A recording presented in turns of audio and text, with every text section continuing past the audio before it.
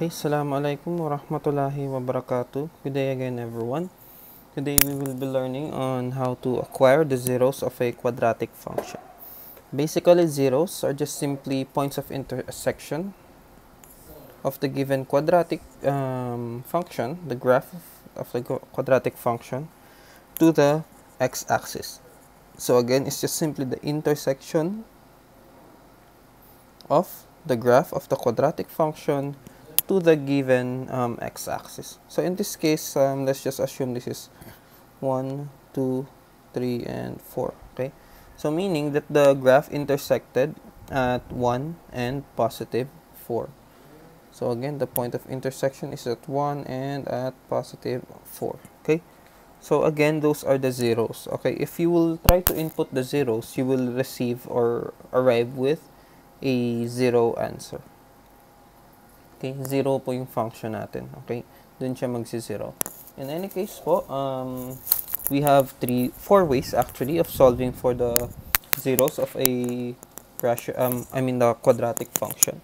Okay, the very first way is of course by using the graph like this one, but we will not use that. Okay, so let's just assume that our first way is by factoring. Second way is by completing the square.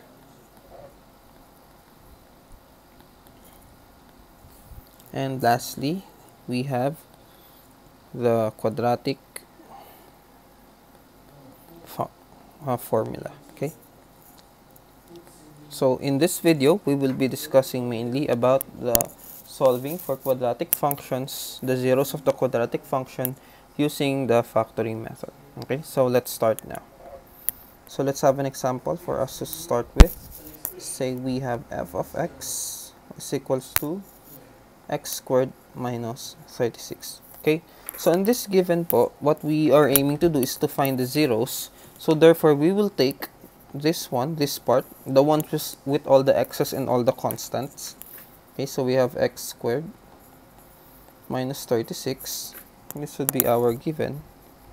Okay, and then what we need to do is we will equate that with 0 kasi we are looking for the zeros of this function. Okay, so x squared minus 36 is equals to 0 because what we want is to arrive with a y that is 0 having this given function. Okay, so this is our given. So by steps, I will just write the step on this side, then of course the equations on this side. Okay, so let's start na po.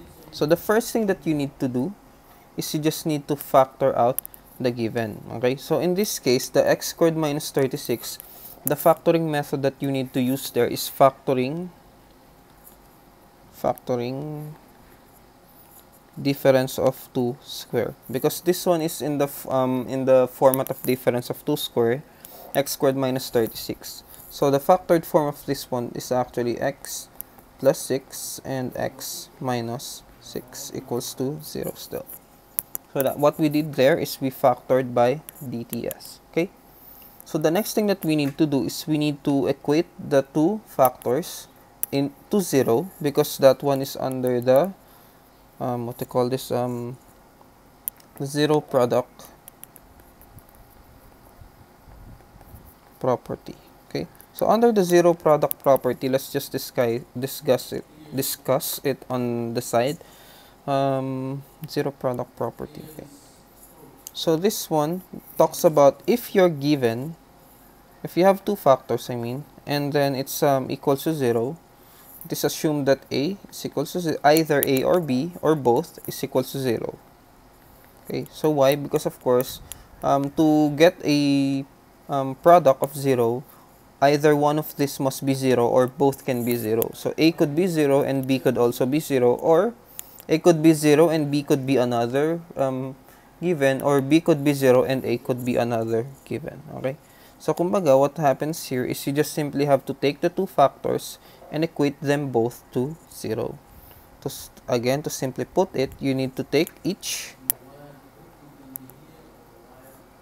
factor then equate them to 0, and this is under the zero product property. Okay, So again, take the two factors and then equate it always to 0. And then lastly, what we need to do is we just simply need to apply the APE, or the addition property of equality, or we can just simply use transposition. Okay, so in transposition, we just simply change position of the given. So this would give us x is equals to negative 6, and this would give us x is equals to positive 6. Therefore, giving you a 0 of x is equals to positive or negative 6. Again, this would be your zeros. Okay, so to check whether this one is a 0, then we just simply have to substitute to our given. Okay, so our given is of course x squared. So let's just put checking here. Okay, so our 0 is of course x is equals to positive or negative 6, and our equation is x squared, what's this again, minus 36. Okay, so this must be equals to 0 kasi we are trying to find for the zeros of this function. Okay, so our given our value for x is positive or negative 6. Substituting that, firstly let's have positive 6. So our given will be as x okay, raised squared 6 minus 36 is equals to 0, giving us of course 36 minus 36 is equals to 0, having 0 is equals to 0. And then the next one is of course is negative 6. Wait lang for a while. X equals to negative 6, and then of course having this would give you negative 6 squared minus 36 is equals to 0. 36 minus 36 is equals to 0. Of course, this would be 0, 0. Therefore, both equates to 0, therefore, both are correct. So you have two zeros, okay? In any case, class, any given quadratic function can only have one of the following. Either they can have 1 0, okay, or 2 zeros. It will always have those properties. Bakit po? Let's try to study our graph, okay? So for example, we have this one, okay? So in this one, the intersection is just simply 1 point. Therefore, if the tip of the graph, okay, is hitting the x-axis at 1 point, therefore your 0 would just be 1. And then of course, say we have this one, okay? So we have two intersections, okay? And as for this one, if the graph goes up like here, therefore no intersection. But if the graph goes like this again, there's no intersection, okay? So it just depends on the given class, okay? So I think I was wrong on the first part that I said that there will be only 2 cases. So there will be 3 cases, okay? So that would be no intersection, 1 intersection, or 2 intersection, okay? It depends upon the given, okay? So yan. So the next one is let's have another example. Say we have f of x is equals to x squared minus 16x, okay? So again, what we will do here is we will try to solve this one using factoring method.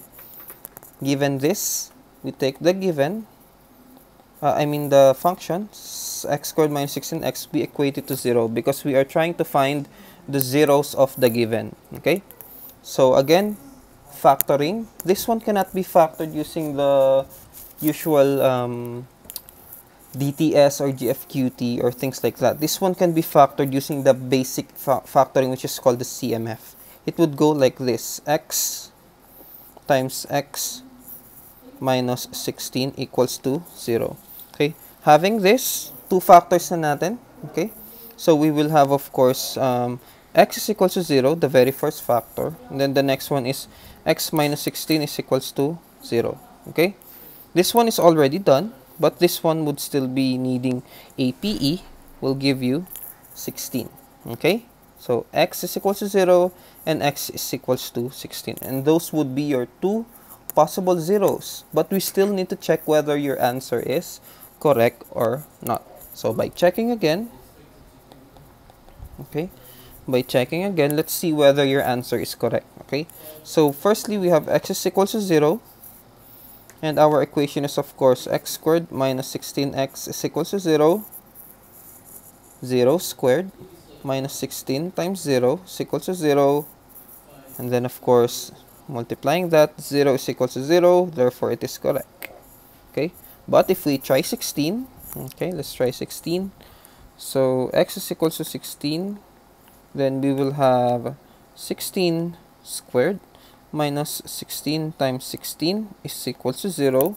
16 squared is just simply also can be expressed as 16 times 16 minus 16 times 16 is equal to 0. This one are the same numbers. They are the same number except for the minus sign. So it's just like saying you have 6 minus 6. And the answer there would be of course 0. Giving you a 0, 0, therefore your zeros, which is of course this two, yeah, this one and then this one, they are correct. Okay, so let's have another example. Let's have 4 examples for this video for the factoring method. Okay, so we have f of x is equals to x squared minus 11x plus 24. Then try to factor this one again, equate to 0, and then once equated to 0, factor it out. I think the factor of this one would be 24. The factors of 24 is 4 times, wait lang, let me try. 24 divided by 4, it's 4 times 6, no, maybe 12 times 2, yeah, but 12 times 2, okay. What are the factors of 24? No, not 2, maybe 3. Okay, so maybe the factor is x minus 8 times x minus 3. The answer there is 24, but if we add these two, that would be negative 11. Okay, so now we have our factors. We partition it. So x minus 8 is equal to 0, and we have x minus 3 is equal to 0, giving us a 0 of, by APE, x is equals to 8 and x is equals to 3. So those are your two zeros, 8 and 3. Okay, if you want to be sure that those are your zeros, you just simply have to checking. Okay, and under checking, simply this is substitution. X is equals to 8 and we have and 3. And our equation is x squared minus 11x plus 24. We will have, for 8, we have 8 squared minus 11 times 8 plus 24. Okay, so dapat it should be equals to 0. Okay, it should be equals to 0. So 8 squared is 64 plus 24, the answer is 88. So this one is equals to 88. Okay, and then this one is negative 88 plus 88, giving you an answer of 0. Therefore, your first 0 is correct. The next one, let's try positive 3. 3 squared minus 11 times 3. Oops, sorry. And we have plus 24.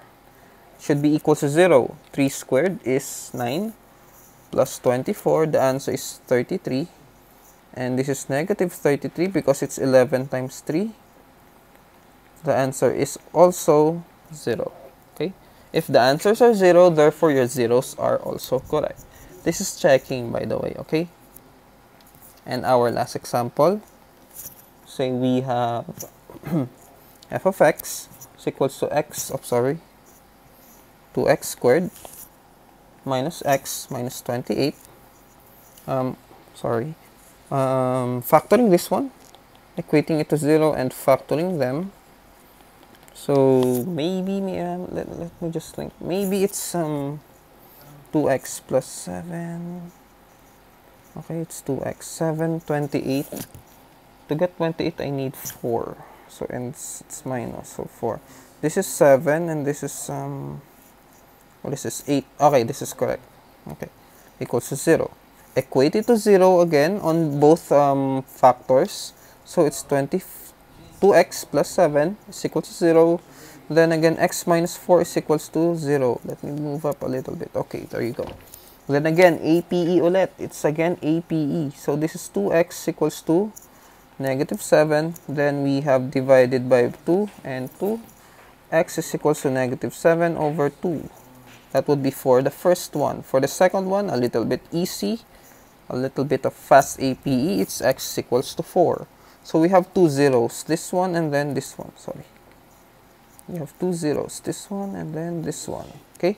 So meaning, by checking, if you want to be sure whether your answer is correct, by checking, you will have x equals to negative 7 over 2, and you have 4. And your given is just simply 2x squared minus x minus 28. By substitution, una tayo, 2 times negative 7 over 2 squared. Am I correct? Minus, this is negative 7 over 2 minus 28 is equals to 0. Supposed to be equals to 0. For what? Okay. Yeah, equals to 0. So I will just use my calculator so that we will answer this one a little bit faster. 7 over 2 squared minus, minus negative 7 over 2. I'm just trying to be sure, minus 28. So the answer here is 0. You can try to use your calculator. Okay. As for the next one, 4 squared minus 4 minus 28 should be equal to 0. So 4 squared is of course 16 times 2. The answer is 32. Minus 4 minus 28. 4 and 28 will give you 32. And 32 minus 32 is of course 0. Correct for the first one and correct for the next one. Therefore, giving you these two zeros, which is negative 7 and 2. And we have positive 4. Okay, so that is how you get the zeros of your given quadratic function by using the factoring method. Okay, you can use other methods like graphing, but I don't suggest that. On our next video, we will be using the finding the zeros by the completing the square. Okay, so if you have any other questions, you can review the video, and of course you can ask me during our classes. Okay, so thank you everyone for listening, and assalamu alaikum warahmatullahi wabarakatuh.